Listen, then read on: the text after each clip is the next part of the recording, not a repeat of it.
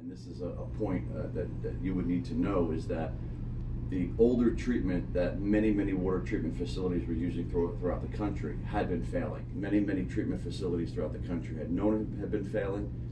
Newark was aware of it. They tried changing the chemical concoction. It wasn't really working. Serious interactions with lead can lead to symptoms such as vomiting, dizziness, and even seizures. It is especially prominent in children, and those who deal with lead poisoning can often suffer developmental delays and brain damage. In order to prevent lead poisoning in our community, the Belleville robotics team brainstormed ideas to tackle the lead crisis. Initially, we had 3 ideas: a pipe overlay system, an aqua blot, and a cup color.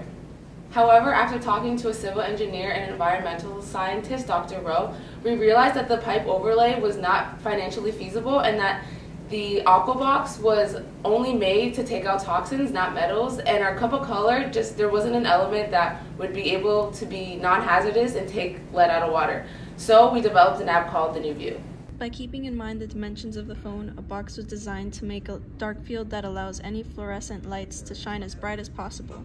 Our invention was created using Tinkercad, a free online 3D modeling program. The printing process took about 17 hours. We developed an app using Android Source to help users identify lead ions in water. The New View idea was made possible through the use of innovative fluorescent smartphone technology. By the placement of the smartphone in a dark field enclosure, it will observe the water samples covered in the chromium.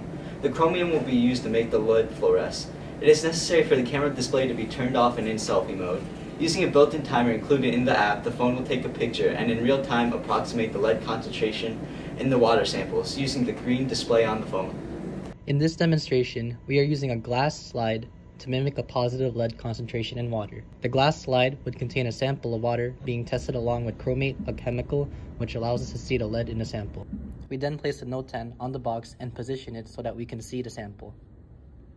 After, we close the box to isolate any other light from entering the sample.